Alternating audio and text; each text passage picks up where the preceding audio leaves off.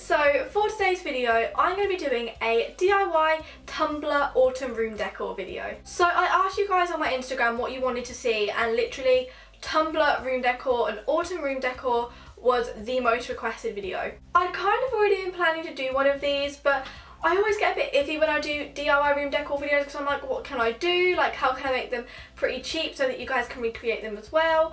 But I think I've come up with really good ideas this time. But yeah, so today I'm going to be doing a DIY autumn room decor video, but instead of just kind of doing an intro and then going straight into it, I thought I would sit down and talk you guys through the DIYs and overlay clips of how to do them, because I thought that would be a bit different and a bit more fun, so I can have a proper long chat with you guys. Also, just a quick huge thank you for 90,000 subscribers.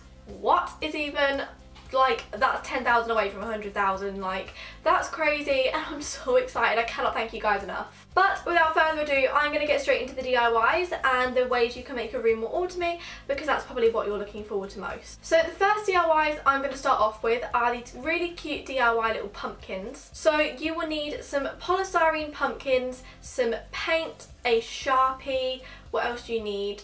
Some tape if you're going to do patterns, and all of things like that I will leave what you need over the screen here. So I decided to get my copper paint, and I decided just to paint one of the whole pumpkins copper. I thought this looked amazing, and because I've added a bit more copper and rose gold into my room now, I thought this would really benefit my room, especially because it's coming up to Halloween with all the pumpkins. So you could do a chevron pattern if you wanted to, which is why I included tape in the what you need.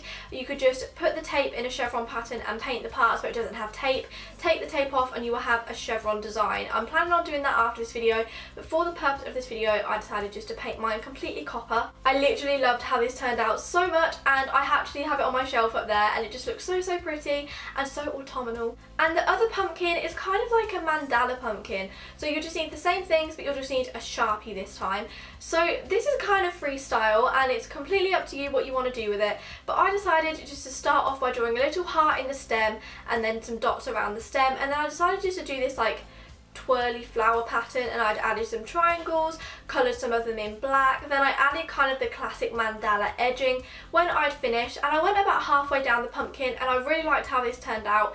Again, this looks amazing next to the coppery rose gold one on my shelves, and it just looks so pretty, and I think it's perfect for my type of room as well, because obviously my room is kind of like pink, white and grey, so adding a bit of that colour into it instead of adding orange is really nice. So now moving on to the second DIY, which is probably the easiest actually, and that is tattooed candles. So you will need some candles. You can either use candles in glass jars or you can use block candles, it's up to you. You will also need some flash tattoos, because who doesn't love flash tattoos? And then you'll also need some like wet, damp tissue paper or like kitchen roll, anything like that. So all you want to do is pick out your flash tattoo designs. I will leave the link to where I got mine down below. I just got 12 sheets off of eBay for £3, and they came with the most amazing designs. They came with mandalas, they came with, what else do they come with? Little dream catchers, loads and loads of like arrows, just love them. And they were all gold and silver, which was really nice as well, because obviously that will match the style of the room that I'm going for. So all you need to do is cut the design out of the tattoo that you want. So just cut around the tattoo edging off of the sheet, making sure you leave the plastic covering on. You then just want to tear the plastic covering away and pop it onto the candle. I did a block candle first, and of course you're probably not going to want to burn these because you don't know how that's going to turn out, so this is more as kind of decoration. Then you then just want to pat it onto the candle and just go over with your wet paper towel and dab it on for around 30 seconds, just until you feel like that is enough for the tattoo to have transferred onto the candle. Once you've done that, you literally just want to tear away the tattoo paper left, and you should be left with the most gorgeous candle you've ever seen. Literally, I feel this is like the perfect Tumblr room decor item. Yeah, it's so inexpensive. That candle literally cost me 30p from IKEA, and one of those tattoos out of the £3 sheet, 5p, like 35p for that candle.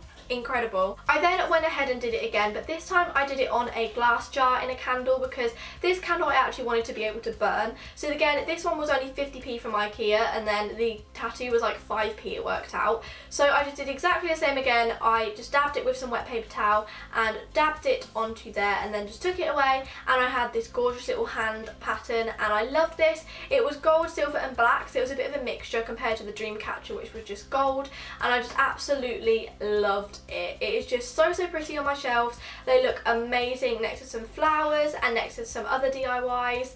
Just absolutely love them, and I would definitely recommend that you guys do these and just send me pictures on Instagram or Twitter because I absolutely love them. They are insanely nice. So for my final DIY, I don't really know what to call it, but I saw Law DIY do it, but she did a spring version, so I decided to show you guys a bit of a cheaper way of doing an autumn version. So it's like a photo frame which you can turn into like a photo hanging wall. So you'll need a photo frame, some string, some push pins, a hammer and some pictures to hang onto it. I just got my pictures from LaLaLab, which is an app. I will leave my code to get £5 free of pictures down below. But so the first thing I did was I just took the back off of my photo frame, so there was nothing left in it, literally just the plain white photo frame. I then just measured out some brown string to the length I needed. I made sure there was a little bit extra, so just in case I went wrong I could move along and then cut the excess off at the end. Then all you want to do is grab your push pin and you just want to push it through the string into the little wooden bit of the photo frame and just hammer that down. Wait until it is flat. Make sure it is flat and then do not stop hammering until it is flat. How many times did I just say you need to make sure it's flat? I don't know. But you then just want to do that to the other side, and you can add as many layers of string as you wanted. I just went for 2, but of course you could add 3 or 4. Once you've done that, you just want to add all of the things back into the back of the photo frame. So I just added a plain white piece of paper, my clear acrylic covering, and then I just added the back of the photo frame. You then just want to turn it around, and I actually got these mini wooden pegs from Wilkinson's, and I just hooked up some of my pictures on there, and it looks so pretty. Like, it's over there in my room, and I just love it so much because obviously you can swap and change everything you have on there. You can add post-it notes, even flash tattoos, like why not? It just looks amazing and I love it so much, and it was so inexpensive. I also thought I would show you guys some other little things you can do around your room. So as I said, I love getting copper things and just new cushions and new little ornaments. So I actually went to Tiger and I picked up a few copper things because they have the most amazing copper things. I got this gorgeous little copper basket with some cactuses. The copper basket was only £3, which is like a bargain for a basket. And I just got these cute little candles and just everything like that. And I also got this amazing cushion from Gabby's range at Primark. I actually went to Primark yesterday and they had it, and I was like, oh my god, like I thought it was all sold out, so I just bought it, and it's just like a rose gold sequin cushion, which I love. So yeah, just add some other colours into your room. I recommend going for coppers and greys because I think they're the nicest colours for autumn time. So that was my DIY autumn room decor video. I really hope you enjoyed it. It was a little bit of a different way of showing you some autumn room decor, but I feel like it was a really effective way and it was very kind of original. So let's see if we can smash 3,800 likes on this video. Leave a like down below and also leave a comment because I love replying to your comments. They literally make my day. Also remember to subscribe as we are heading for 100,000 subscribers, which is insane. I love you all so much, and I will see you next week for another video. Bye!